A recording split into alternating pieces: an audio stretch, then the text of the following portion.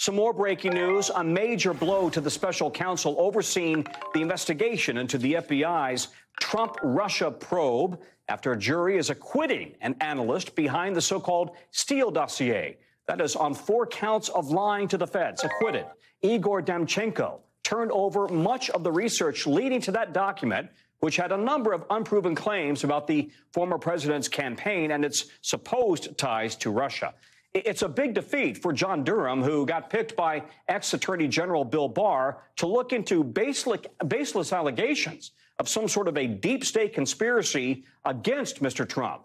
Durham has yet to find any proof of that and says he is disappointed about the outcome. The Justice Department is expecting a full report from Durham by the end of the year. Thanks for watching our YouTube channel. Follow today's top stories and breaking news by downloading the NBC News app.